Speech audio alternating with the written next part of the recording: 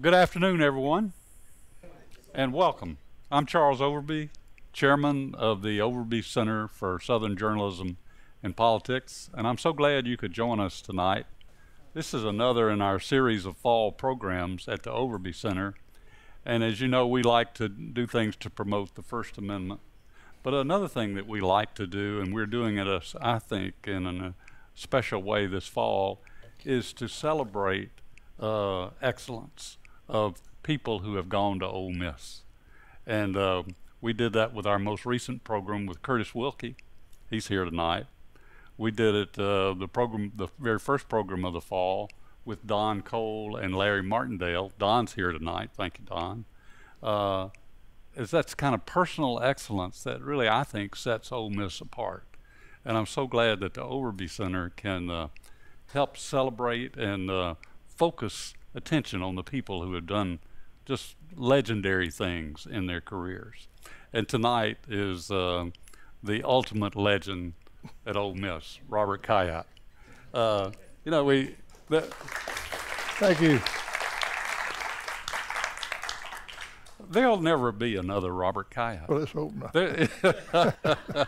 It's just hard to imagine how your life and Ole Miss has been so interlinked and in such an outstanding way. And Robert has written this book, 60, to recount 1 year, just 1 year in his many years of excellence, and how many different things happened and how they tied together in his life and the life of Ole Miss and football. It's a great sports book. It's a great book on politics.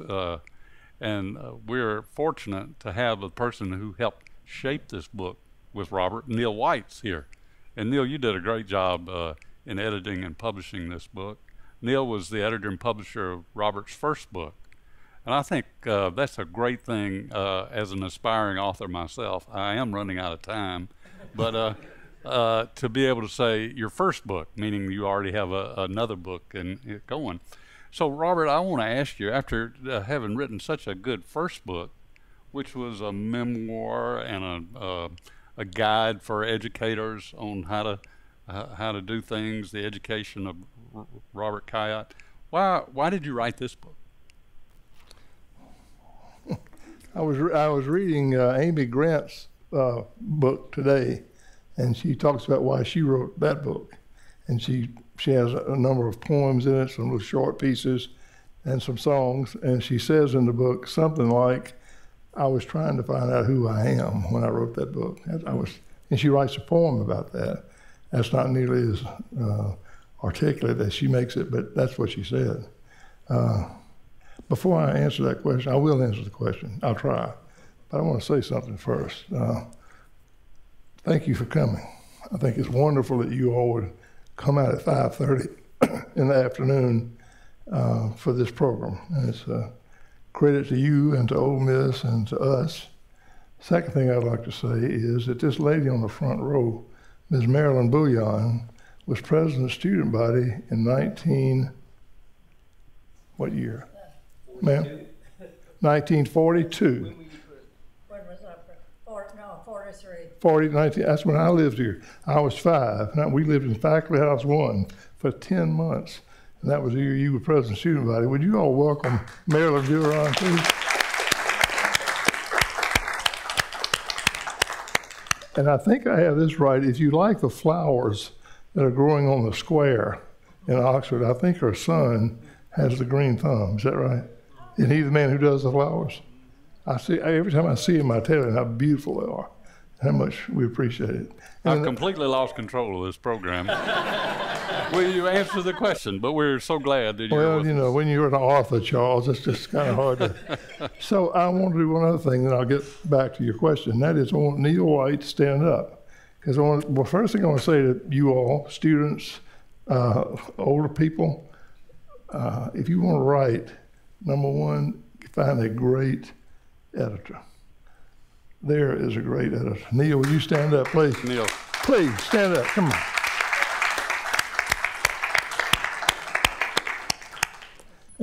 He has all the qualities you would want an editor to have. He's patient, for one thing.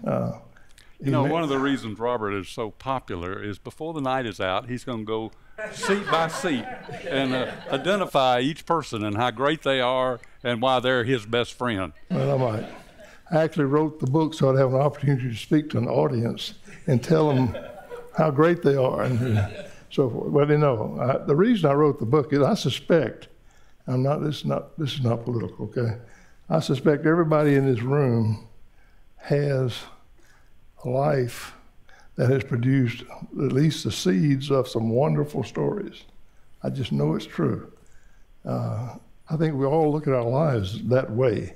And if you look back over time, regardless if it's 18 years or 88 years, there were events that occurred that truly were unique to you and to your family and to your friends and to your school and to your company, wherever life has taken you.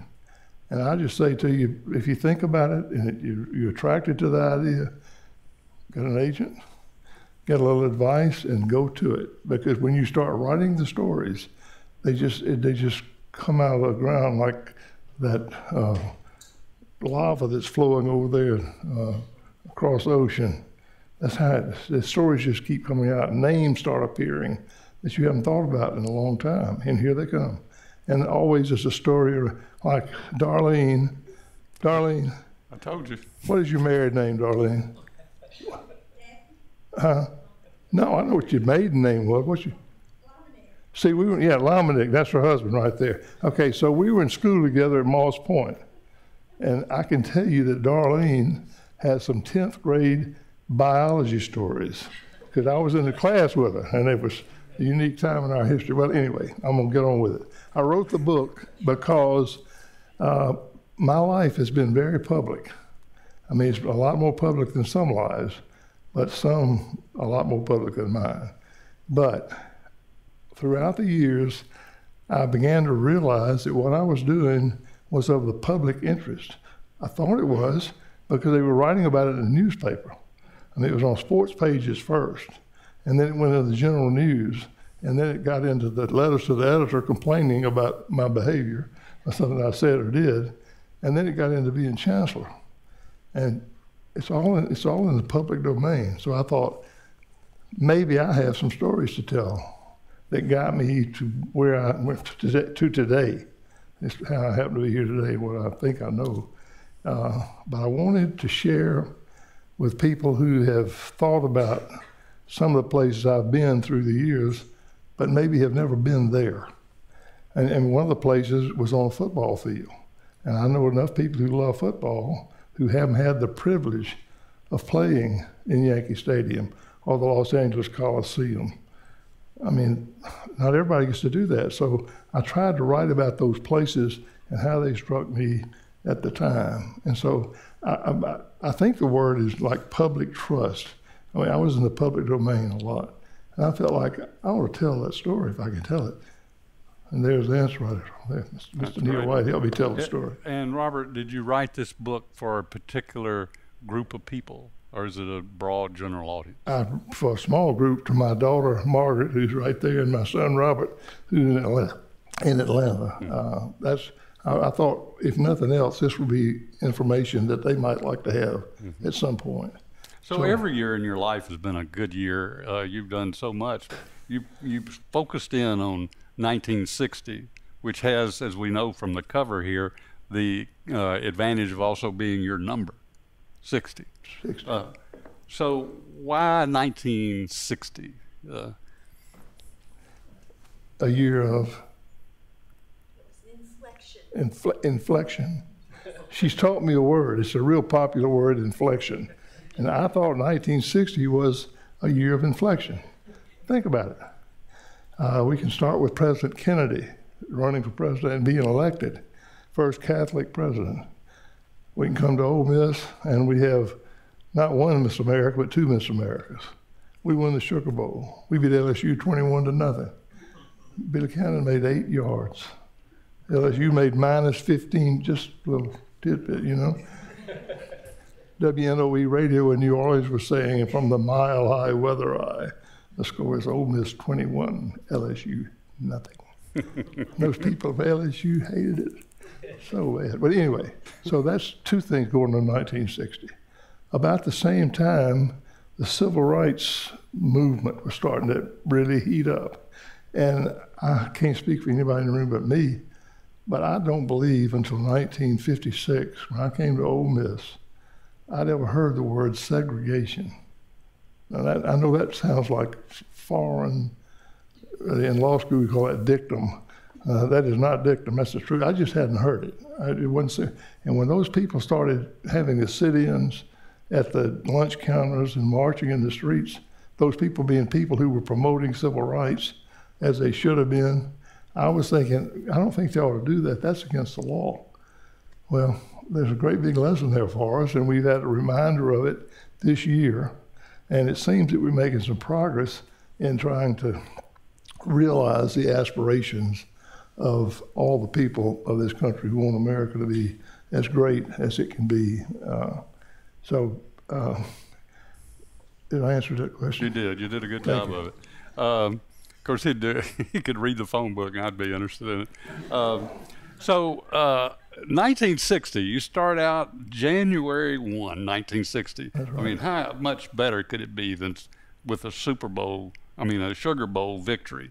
And so I wanted to ask you, because you were good enough to put in there a little prelude in the fall of '59, which led to this Sugar Bowl, about probably the most famous game in our lifetime, Ole Miss and LSU.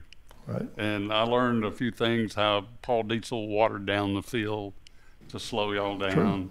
So just tell us how it was to be there, and then I know why y'all lost, but I want to hear from you why Ole Miss lost to LSU in that Halloween night game. That's called a hard question, but I'll give it a shot. We really had a better team than LSU. Mm-hmm. They had Billy Cannon, who became the Heisman Trophy winner and was probably the best player in America. He could run fast and strong and all that. But we had a few too, like Charlie Flowers and others. But the LSU game was as hyped as probably anything that any of us have ever experienced in our lives. The stadium would seat about 60,000 people.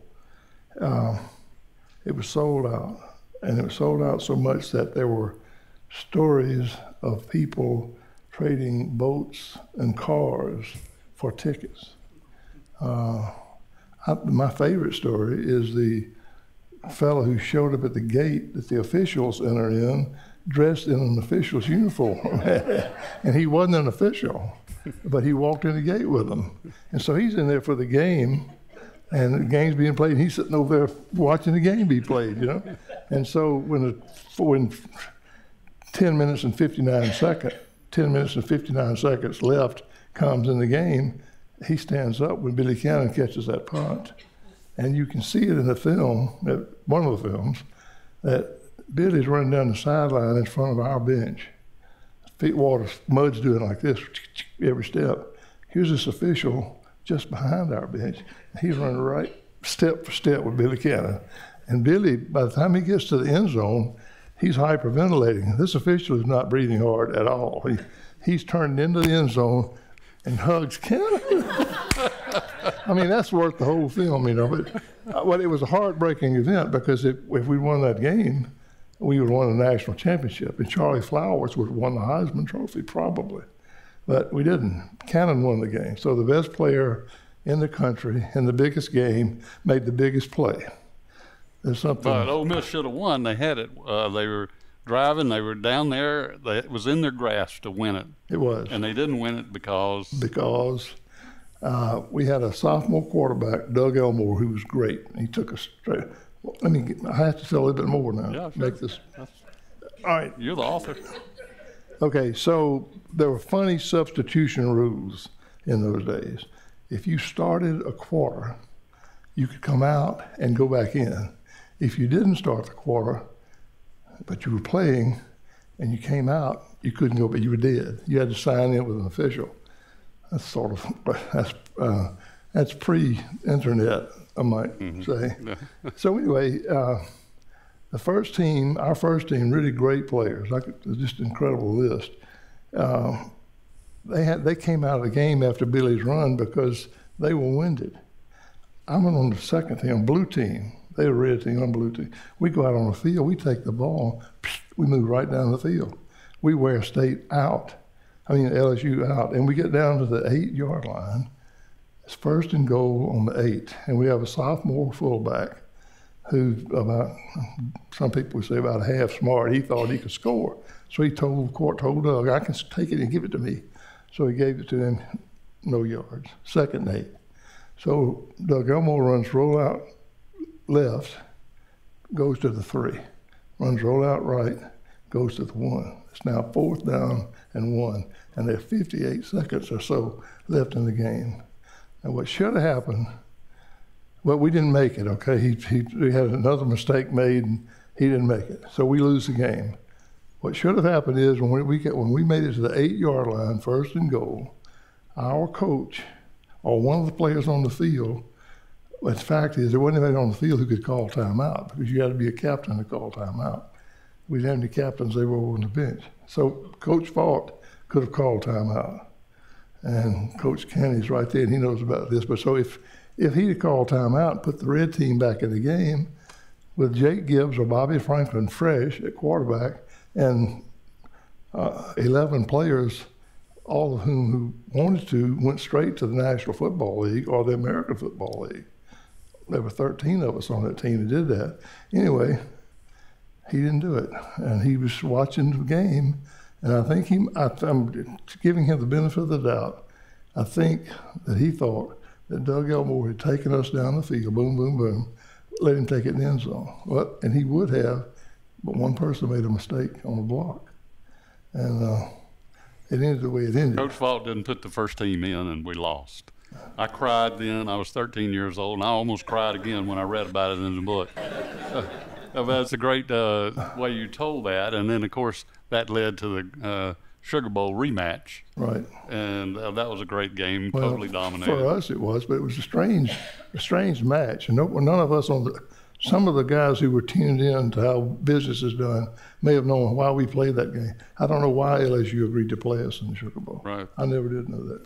Well, something big happened in your life just before the Sugar Bowl, and you write about it, and you're very honest about it. You actually signed a contract to play for the Cleveland Browns while you were still eligible to play for Ole Miss in football and in baseball. I did. So that was not a great thing for you to do, but you did it. So you want to talk about how that transpired? Is this hooked into the NCAA headquarters? What happened is the best kicker in pro football was a man named Lou Groza. And I just idolized Lou Groza. I grew up idolizing Lou Groza. It's number 76. He's in the Hall of Fame, great guy. So I get drafted by the Cleveland Browns, and that's who Lou played for. And I'm in the hotel in New Orleans the night before the game, and he called my room. I nearly fainted when he called me. And so he says, Bobby, this is Lou Groza. I'd like to talk to you. I said, well, I'd like to talk to you too, Mr. Groza. Anyway, he came up to the room, and he came with a man named Dick Evans, who was another coach for Cleveland. I'd been drafted by the Cleveland Browns, and we talked. I called my brother, who was playing in the NFL at that time. I needed somebody to be there with me.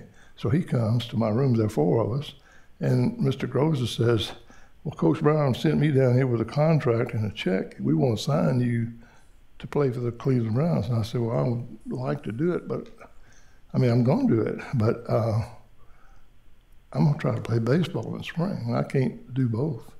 He said, oh, yeah, you can. We got a way to handle that. And I said, well, tell me how. He said, we're going to give your brother the check, and he's going to put it in his account, and he'll hold it for you, and we're going to sign a contract, and we're going to put it in the file cabinet in Cleveland, and not going to say a word about it. So, as they say, there's some devil in every one of us, and the devil made me do it, but I said, okay, let's do it. I never had $1,000 in my life, didn't think I ever would, but and a $10,000 contract, by the way. So listen to how much money we were making. And I was the highest paid lineman on the Redskin team by the time I got there. But so I leave there.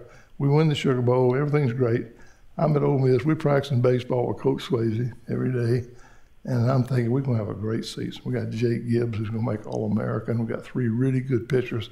All of us can hit. About 6 of us are football players. Kind of thought we were tough. But anyway, we won the Southeastern Conference in baseball. But before that happened, in March, I think it was March, headlines in the Clarion Ledger and the Commercial Appeal, Khayat traded to Redskins. My phone rings, it's Coach Swayze. What in the hell is going on here? He says. I said, Coach, I hate to tell you, I said, but I signed a contract down at the Sugar Bowl. He said, God, are you crazy? I said, well, they told me Mr. Brown wrote me a letter. I got the letter. Said they'd keep it under wraps until I finished the baseball season. He said, okay. So they put out this news item that said, Khayat not the property of the Browns to trade, that I'd been drafted by them, but I owed them nothing, which I did. I actually owed them $11,000. Anyway, but he said that. So it blew over, which is kind of amazing because if you think about the visibility of the NCAA today, that would not blow over today. I think Paul Feinbaum and his callers would be all over that today. Yeah. But you got away with it, didn't you? I did, and we won 23 games and lost 2. Won the Southeastern Conference for the second year in a row. And should have gone to the College World Series. So this kind of gets into that gets us into race. Your issue of race. Yeah. Why did y'all not go to the College World Series? Because the College Board had a rule that we couldn't play Mississippi schools, white-only schools, could not play against. But then in those days they said Negro. Or integrated teams. Or you have the chance to play against Negroes on integrated teams. And so we got the word the day we beat Florida for the championship that we weren't going to play anymore that year. And we just, all of us except Dan Jordan, who was the smartest person on our team, later the president of Monticello, by the way, and a superb man, PhD in history, and he was on our team. He was a relief pitcher, and he wrote a letter to Dr. E.R. Jobe, who was the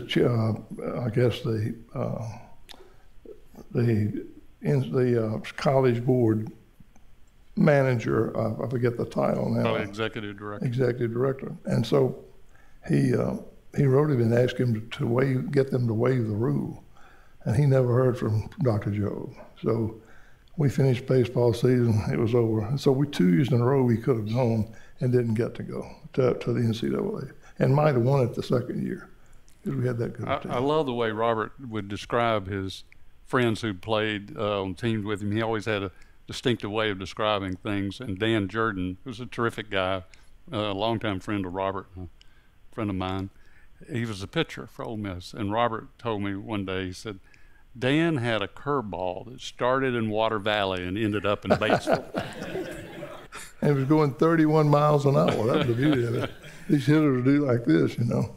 So, so you go into the pros, and instead of playing for the Browns, you're playing for the Redskins. I'm going to play the Redskins. I go to the All-Star game first. Okay. Yeah, I don't need that's in the book if anybody wants to read it. That's right. Yeah. So we're going to skip over that because we're going to run out of time where you won't have time to introduce those people on the back row. So I wanted to ask you how it was playing for the Redskins. Okay, so in those days, each of the NFL teams had a TV network. And some of you who've been anywhere near my age will know that in the Deep South, the Redskins were on their network. I watched them every Sunday from the time I was in 8th grade on. And so I knew the Redskins, and my brother played for the Redskins started in 56. So going to the Redskins was different from anything I'd ever done. The regimen for training was very different. It was much easier and lighter, and people smoked and they drank beer and fooled around and that sort of thing. And I was just watching it because I didn't drink beer or smoke. at the time. But it was wonderful to be a place kicker on that team because what I did, I played guard, second team guard, but I kicked. And so I didn't have to get out there and do one-on-one, all that stuff that the linemen do to get ready for the year. And those great big guys, I mean, they're really big, and they're bigger now than they were then, of course. Yeah. So you were a place kicker, and you at one point kicked a 50-yard field goal, which was unheard of back then. Well, that was the longest kick at the time. And so tell us the difference between the way you kicked it straight on and the way they kick them now. And could you have adapted to the soccer type style? Okay. Number one, I probably could not have. I mean, I was so schooled into the traditional kick. Anybody play golf in here? I know Billy Kenny does. You play golf too. I know you do. Gondine. Who else? It's the same thing as a golf club. It's actually the way they kick. It's a golf swing. They take their leg back and they hit it, and they hit an angle and they hit it like this, and so they can kick it farther than the traditional kickers could, than I could. If you notice their kickoffs, they all go into the back of the end zone. Well, that's 65 yards to the goal line. 10 more 75. That is a long kick. So anyway, I don't think I could have done it. And timing is just so much a part of our lives. I started in 60. My last year would have been 64. But I left because I was in law school, and I really enjoyed law school, and we were getting our brains whipped every week at Washington, so I was kind of ready to get out. But the next year is when the soccer-style place kickers showed up.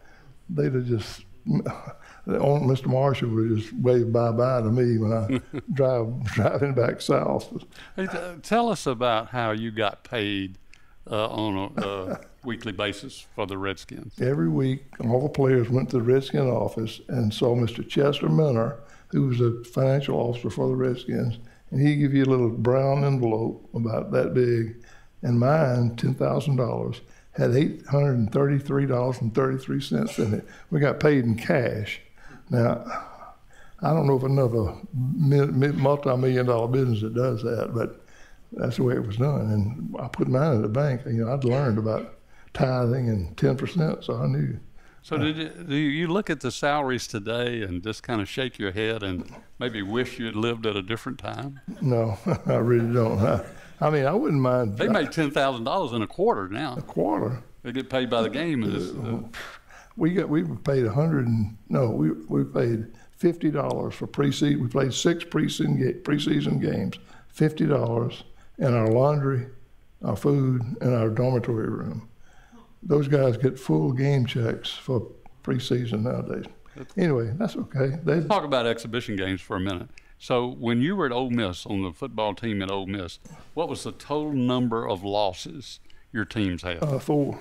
4 losses. And then for the exhibition season, the preseason at the Redskins, how many losses did they have? Well, we lost 6. So you have more losses in the preseason. Preseason. Well, I played on a losing team in the All-Star game. Played in 6 preseason Redskins. That's 7. Then we won 1 game, tied 2, and lost 9. So 7, 9, 16. So I played in 16 games. Then I was selected to play in the Pro Bowl, which is a real honor, you know. So I go to Los Angeles to play in the Coliseum, and I'm feeling good. We get beat there too, so that's 17 losses. And there was a different world. I kicked in the All-Star game on Friday night in Chicago. I flew to San Francisco Saturday morning, ate supper with the Redskins, kicked off Sunday. That's been 48 hours. Fly down to L.A. to Los Angeles, practice 4 days. I kick off Friday night.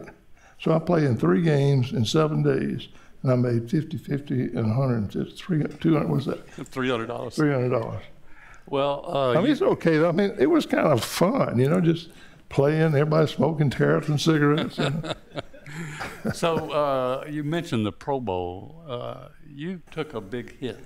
I did. In the Pro Bowl that ended up affecting you the rest of your life. I did.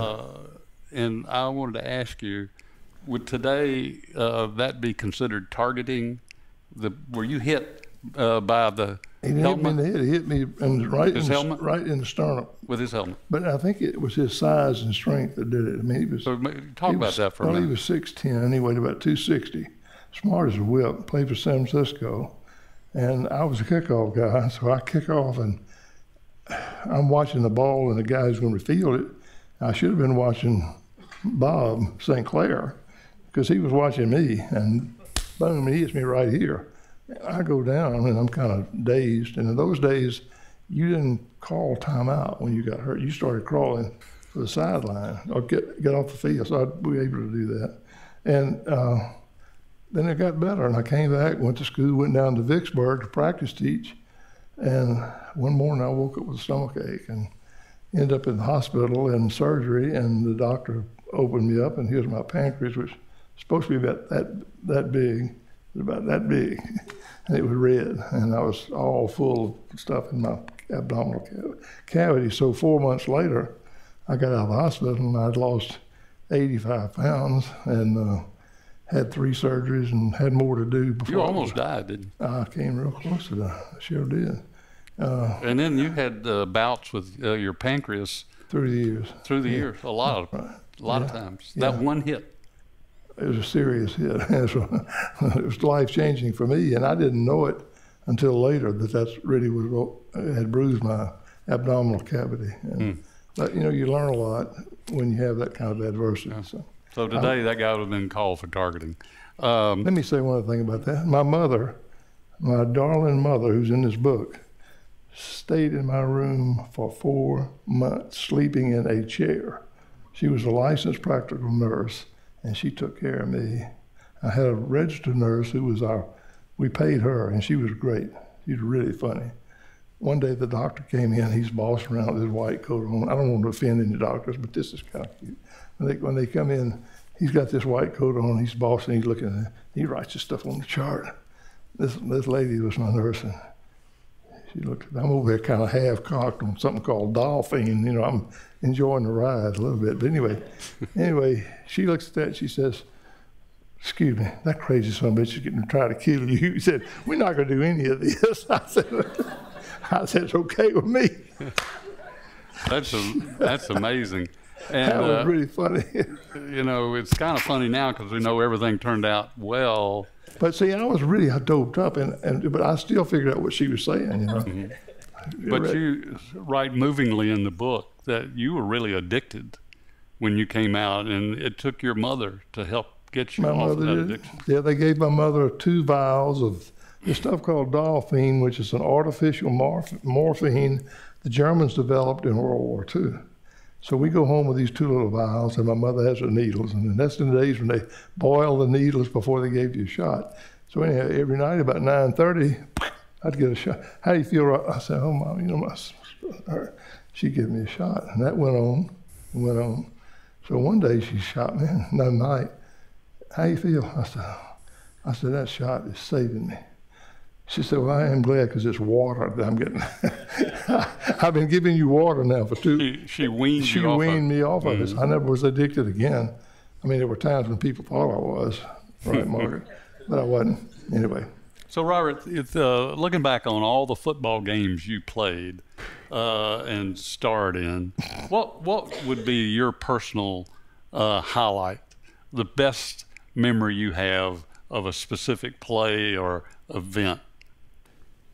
We played Tennessee in Memphis in 1959, and with less than 10 seconds on the clock, a little fellow named Jimmy Hall caught a pass, zigzagged, and ran out of bounds, like on the 40. So we had time for one play, and the score was tied 7-7. I go in to kick, and the wind's blowing, and it's cold at Crump Stadium. It's a 59, ended about 58-yard kick. So anyway, I made it. And that was it. I mean, that was the way they drew it up. If you can get out of bounds, get a kick, you win at half leading. So I'd say that was one of the high water marks. The kick at Yankee Stadium would have been 50-yard kick. Yeah.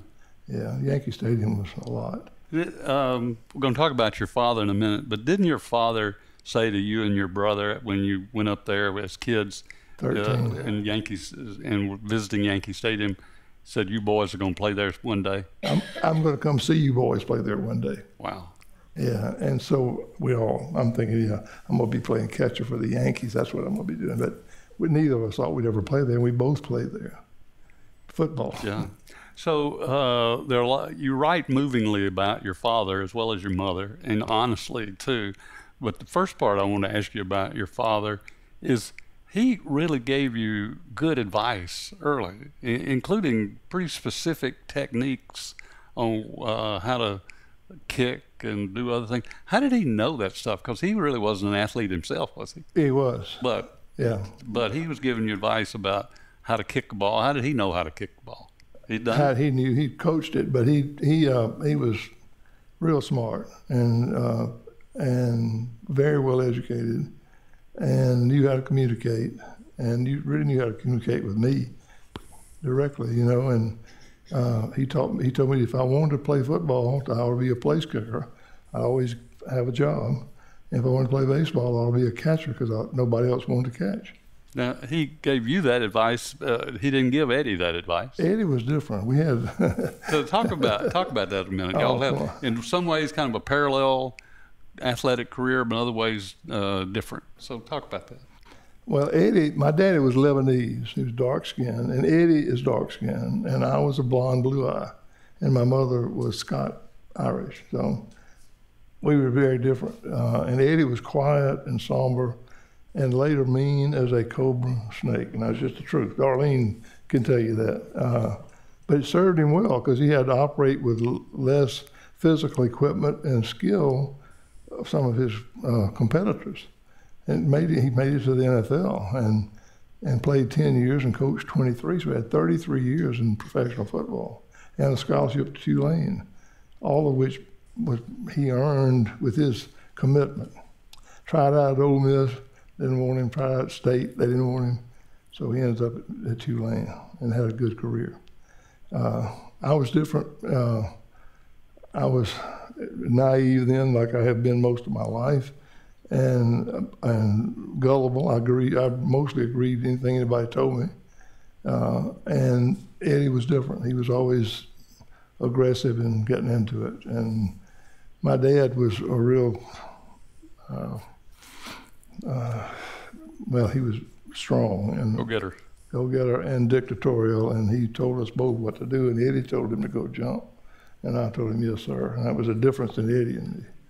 I mean, Eddie's shooting pool on the streets of Moss Point when he's 13 and he's smoking a cigar.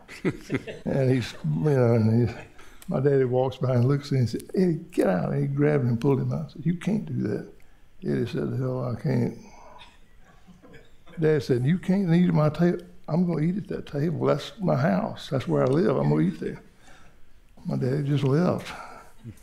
If that had been me, he'd have knocked me across the room. So your father was one of the best known people in South Mississippi. Maybe in Mississippi. Maybe all of Mississippi. Yeah. And very popular. And he decided to run against another popular Congressman, Bill Calmer. Right. And looking at it from afar, you'd say, well, you never beat Bill Calmer. So why did he decide to run against an entrenched incumbent, popular congressman? Well, he wanted to be a national public official. My dad did. And so he had talked to Mr. Calmer, and Mr. Calmer had served for 35 years, and told my dad that I will support you if you will wait till I retire, and I'm going to do that at the end of this term. Well, it was this term, next term, next term. And my dad is aging every time that happens and getting more exposure. So he just decided to run against him. My mother begged him not to do it. I begged him not to do it. We tried to tell him that a congressman can do more accidentally for his constituents than a candidate can working 24 hours a day. I mean, Mr. Calmer had a staff. He had administrative assistants. Trent Lott ended up being his administrative assistant, and so it wasn't going to happen. And he ran an aggressive race, but no, he ran twice. And soon after that second effort, he was investigated by the Internal Revenue Service for misspending county funds on private not his property, but private property, which he did. And I think most every supervisor, this doesn't make it right, but every supervisor in Mississippi was probably doing that. But what my daddy would do is if the Escatawba or Creole Baptist Church wanted a basketball court or a tennis court, he would pave the parking lot and tell them to put basketball goals up on both ends and tennis standards between it where they would go, and he would pay for it with county money. Well, that doesn't come within the scope of the law. Mm-hmm. And so Mike Moore, who I put in this book, became district attorney, and he was tied in with a man who didn't like my dad, and there were plenty of those. A lot of them did like him. But Mike went after Daddy just with a vengeance and stayed after him. It got him on 8 counts, 8 different charges. He tried the first one, and my dad prevailed. Tried the second one, it came in a hung jury. And so his lawyer, Boyce Holloman, said, I think we better settle this. So they did. And then he resigned from his office. He'd been there 37 years and had done a lot of good. But it was time. It was just a little late. Mm-hmm. Well, he tried to help so many people.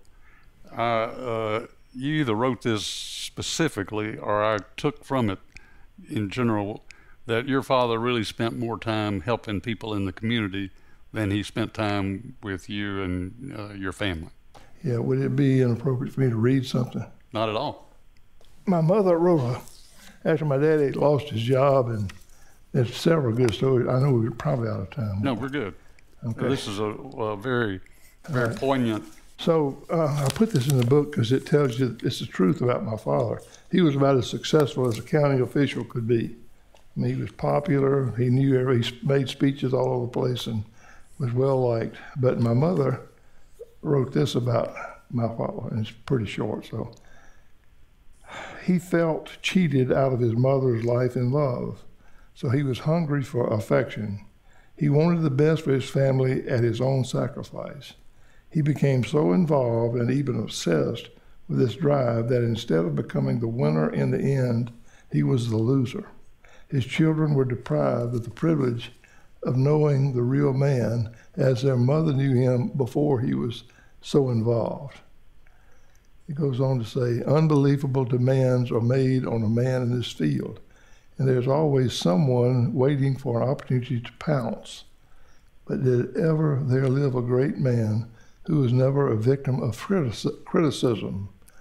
The fighter, the go-getter, the man who gets things done. Consequently, he is in the limelight.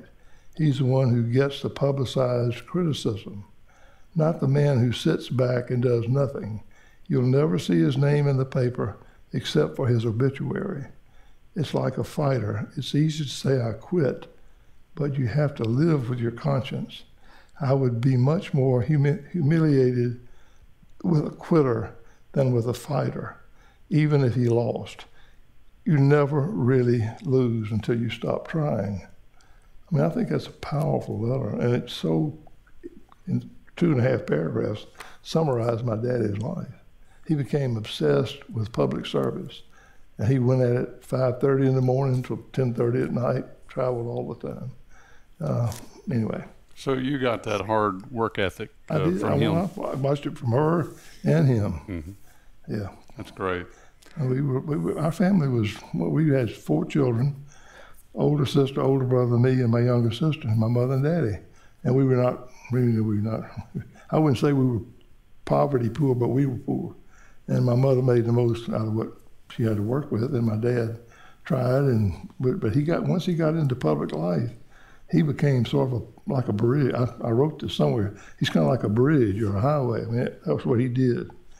And she, on the other hand, maintained our house and us and the eternal truths, the values that really do enable you to live productive, noble lives. I mean, my mother was big on respect for everybody.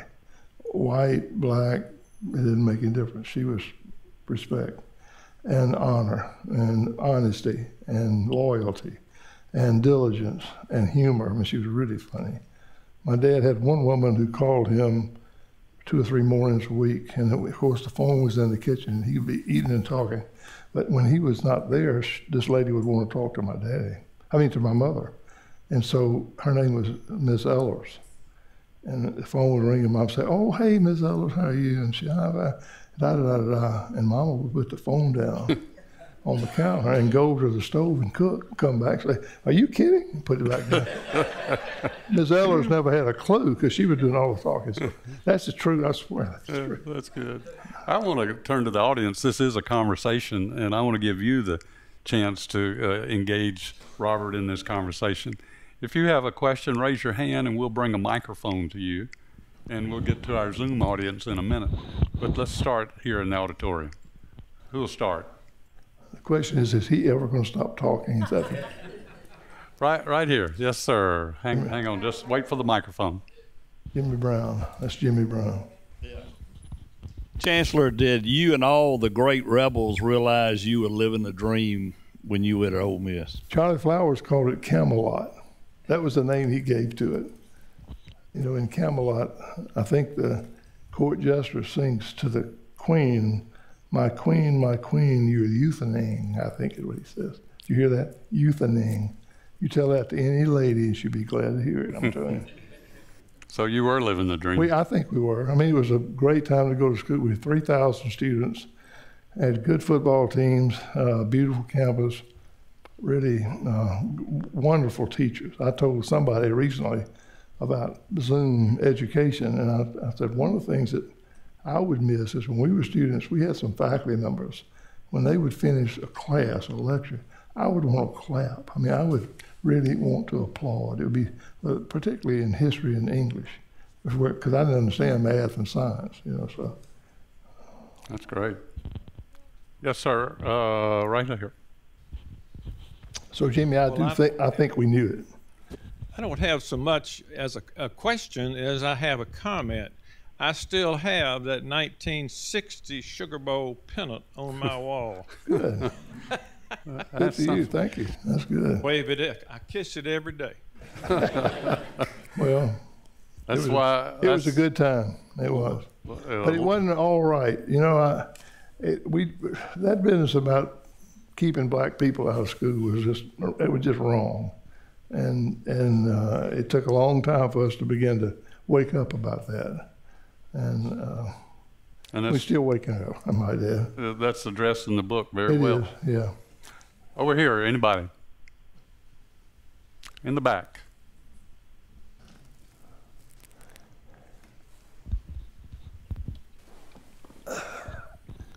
What would you say is one thing you learned from kind of the interruption of your career from injury?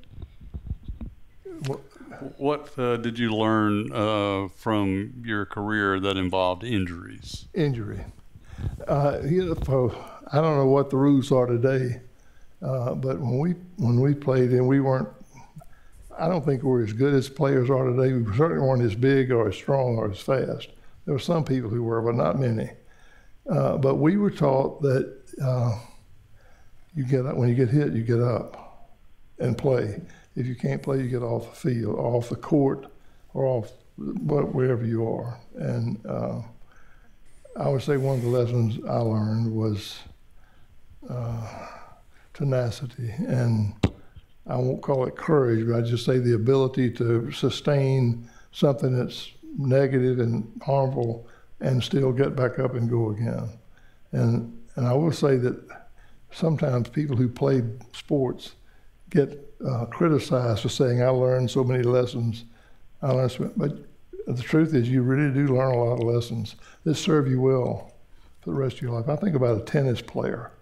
Think about just how, I never played tennis, but think about how much courage it takes on that hot court to keep banging that ball back and forth and running and running and running. I mean, that's commitment, seems to me. Robert, when you were chancellor, after having had such a successful career in football, did you ever have the urge to help coach the team while you were chancellor?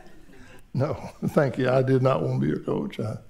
I mean, I had an opinion. I tried not to let anybody know what it was, but it seems to just be a natural thing to.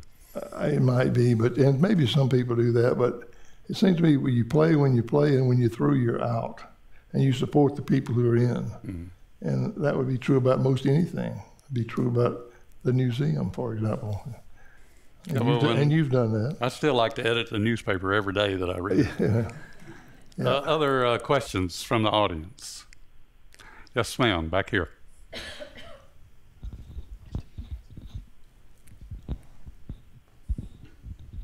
If your son or like anybody in this room wanted to follow the same path you did with a professional football career, like what would be your one biggest piece of advice to them? My brother and I played, but my son did not play professional and didn't try to play professionally.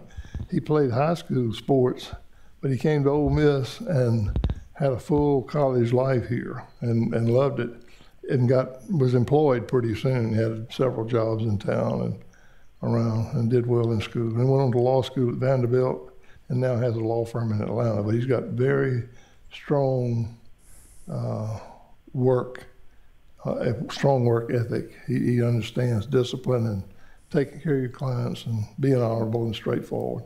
So, Robert, if a young person came to you today, though, and said, what advice can you give me to be able to pursue a professional career in football or athletics, what would you say?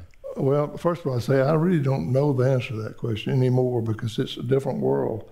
It seems to me that there are a lot of places that train young people to be strong and quicker and jump higher. And I think you need to find out who they are and where they are, and there are plenty of people to tell you.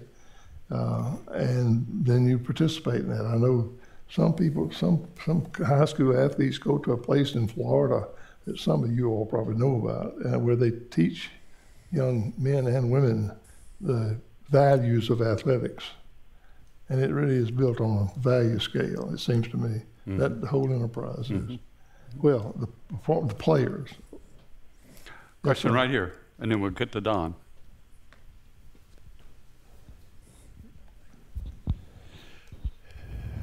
Your book was very personal. That's my reflection after reading it. Did your children know all the stories that were in there before it was published? And if not, what surprised them? Big for you? We knew most of the stories. Some of the stuff about my grandfather was surprising and was fun to read. But for the most part, we knew the stories. Good. Thank you for the question. Don. Chancellor, was baseball always secondary, or were there ever any opportunities there? And had that been, would you pursue for me, that? For baseball you, was first. I really wanted to play professional baseball, and had an opportunity to sign with the Cubs, who were on the bottom at the time. May still be. I don't know. I hadn't followed it, but I didn't have strong enough arm to make it. If you don't make it to the big leagues, you don't want to play. I don't think. And I could have gone to double A right out of college. That's about what we played in college, but that would have been it. And in pro football, you're either in the big leagues or you're at home.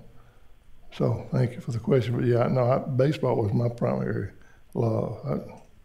But it turned out you were better in football. Well, I had a way to get into football, that kicking business. Other questions? Yes. All right. Robert. Hey. You may or may not remember when you had just become chancellor. Remember we had a meeting with the faculty senate, and I happened to be secretary of the faculty senate at the time, and I won't say who was the president. You may remember. I do. And I remember. We had a breakfast or a luncheon with you, and our teams were not doing really well at that time. That's true. And in fact, the president of the faculty senate said, you know, maybe we ought to consider moving down a division level of sports. And you objected to that, and I don't know if you remember what you said. I don't. But you talked about the importance of athletics to a university and to the people playing it and to the spirit of the university, et cetera. And I remember you kind of vigorously rejected that notion. Well, I hope I did it with respect, did I? I mean, it just doesn't work. Here's the thing about America. We have a set of values in this country, and we place a high value on notoriety, and we place a high value on athletics. I mean, we're willing for Tom Brady to make however $100 million a year he makes, or for a boxer to make several million, or a basketball player to just the money just pours into those professional sports. And colleges across the country have made huge investments in their athletics programs. I mean, you think about just if you look at Mark and I were driving out here, and there's a stadium, and then there's a pavilion, and there's a baseball stadium, and then there's a women's softball facility, and then there's a track, and there's a weight room, and I mean, it's all over the place. And I think there's a law school around there that's got your name on it too.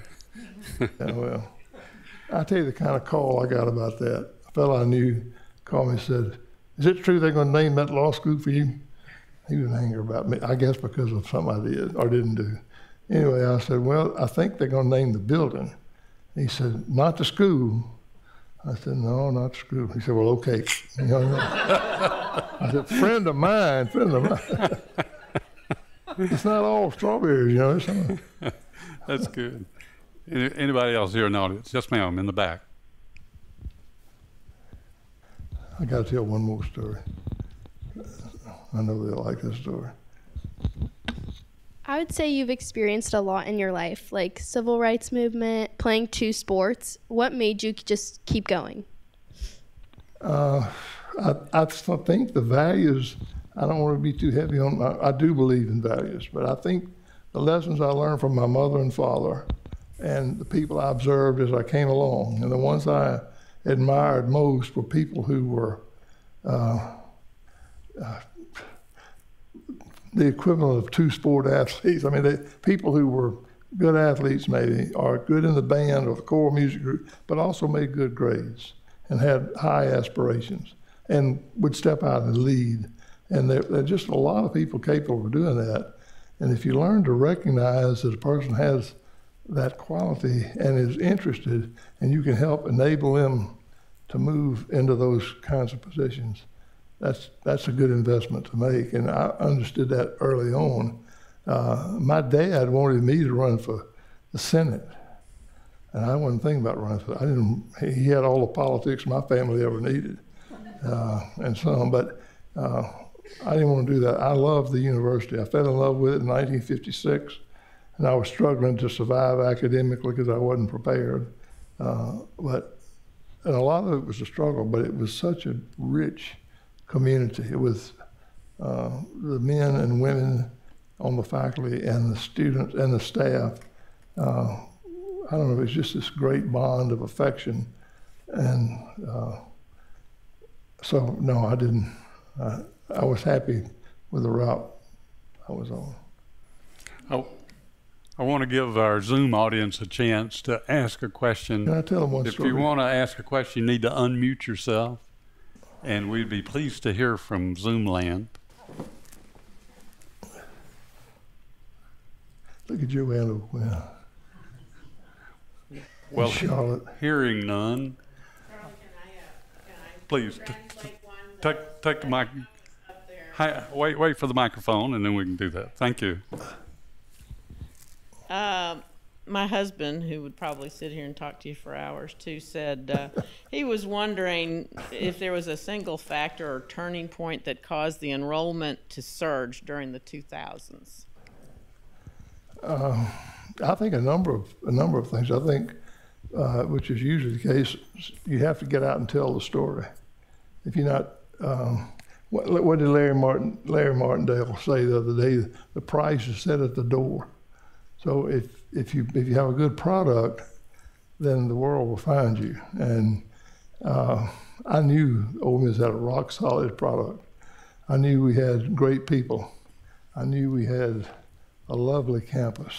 I knew we had a lot of spirit and so much loyalty among our alumni group that when I became chancellor, I thought this is a matter of putting together a great leadership team and letting them lead, and then involving as many people as we can, and you do your part. And Andy Mullins and I covered the state. How many visits we make, Andy? And I'm not saying that was the whole thing, but the high schools had never seen an Ole Miss person. Well, they saw Ole Miss people when Andy and I were out around. And we had a wonderful group of people who recruited students, Whitman Smith and some others. And so a lot of students came here and wanted to stay, and a lot have come back to live in Oxford because it's such a wonderful community. So I think that's what did it. I think the faculty bought into it, staff bought into it, the alumni bought in, and our students did. And we sent out the message. And we tried to do things that would attract attention, like speaking of Chapter Phi Beta Kappa. I mean, that's the reason we did that. And I announced that we were going to do that when I had my little inauguration speech. And Gloria Kellum, when I sat down, she said something really classic that I can't repeat in mixed company, but thought I'd lost my mind, is what she said. You can't be announcing that you're going to do that.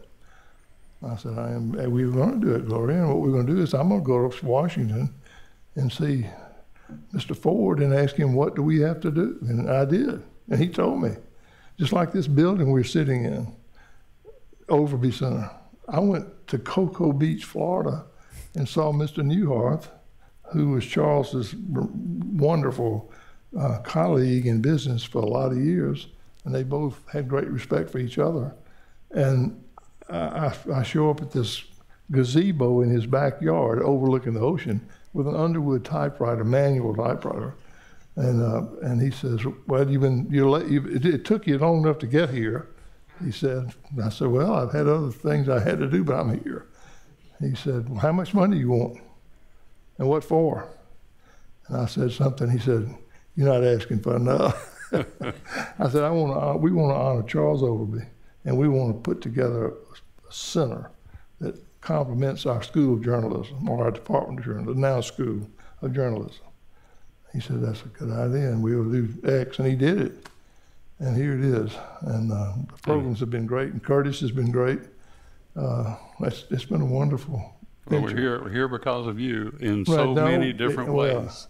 I had to overcome you saying you didn't want to do it, but we did it, and so we all did it together. I got to tell y'all one other story you'll like. So you may recall, some of you older people, older than students, we got into this discussion about the Confederate flag one year, soon after I became Chancellor. And I mean, all Hades broke out. And I was getting all kind of nasty mail and nasty calls and complimentary mail and complimentary calls. And we were working on it, trying to get it done. Because I'd learned at Phi Beta Kappa that we weren't going to get a chapter of Phi Beta Kappa as long as we waved the Confederate flag. I mean, that was just going to be it. So I knew something had to happen, and we started working on it. And I got a letter one day from a man who lived in Starkville, who I didn't know, and it had a box with it. And I opened it, and it was pink ladies' satin underwear. And he says, "Dear coward, I think this would fit you. Go to the devil," and whatever else. So I just took it and put it over next to my desk in the Lyceum, and I wrote him a handwritten note. I said, "Dear John, thank you so much for your interest in Ole Miss and for your kind letter. I'm delighted to have the apparel you sent to me, and I can't wait to see if it fits. Your friend, Robert." I sent it back to him. I never heard from him again, but 9 months later, the flag fight was over. And we didn't, somebody came up with the idea of not having sticks in the stadium because they were dangerous. So we did that, and the flags went away. That's the only place it was a big problem, except there are people, white and black, I might add, who never did like the idea of having Confederate flags. So I wrote him another letter, and I said, "Dear John, I've tried for 9 months to wear these clothes you sent me, and they don't fit. Maybe they'll fit you. I'm sending them back. Your friend, Robert." I never heard from him that time either. That brought me great pleasure. This has been such a special evening to be able to talk with Robert, relive great memories, and just enjoy the friendship that we all have and appreciation we all have for you. Thank you. Robert, thank you for joining us tonight. And me for you. Thank you. Thank you.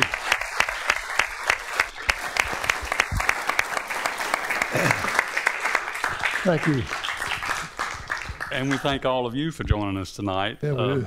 A couple of things. One, in 2 weeks, we're going to have another program that celebrates the excellence of two people, William and Elise Winter, who have died in the last year. David Cruz, who is here and was great friends with the Winters, is going to lead the discussion. And it'll be equally, I believe, inspiring.